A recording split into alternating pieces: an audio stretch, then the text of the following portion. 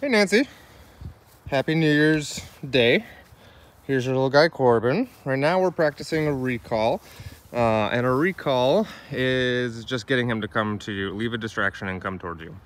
I always tell people there's two kinds of recall. There's a casual recall and a formal recall. I don't even really teach a casual recall. Casual recall is just kind of like, you're playing around and you call them over and it's cool if they come, not a big deal if they don't. A formal recall is you need to come over here now, regardless of what you're doing, regardless of how interesting that thing is. And so that's what we're working on today. And for Corbin, this is going to be a particularly important command because so much of his, so much of what's going to help solve his aggression is being able to call him away from things that he's super focused on and then put him in a place command or put him in a down and things like that. Corbin, here. Come on, there we go. There we go, come on, buddy. Good boy, good boy, good boy, good boy. Good job, bud.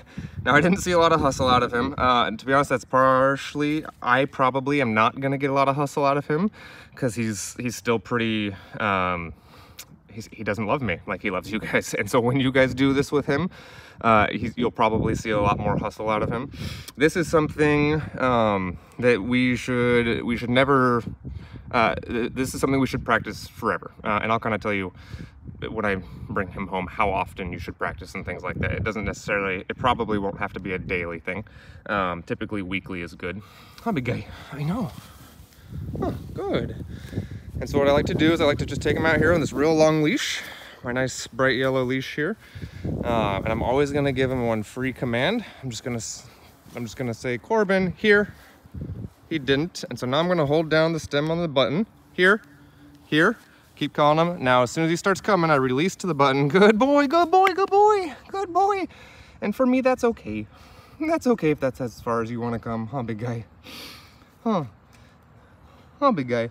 And so, like, this doesn't look very exciting, but to be honest, this is a pretty big step for him. I make him very uncomfortable, as any stranger does. And so the fact that he is willing to come with this is awesome. Oh, there we go, good. You had to look around, lots of distractions out there? Hi, big guy, good boy, good. Okay, okay, good boy. And so like I said before, this is an important command for any dog, but this is gonna be a particularly important one for him. So much of dog aggression is a focus problem. He just gets so focused on this thing that causes him fear. He doesn't know how to break that focus. And then, so it snowballs and it escalates and escalates and escalates.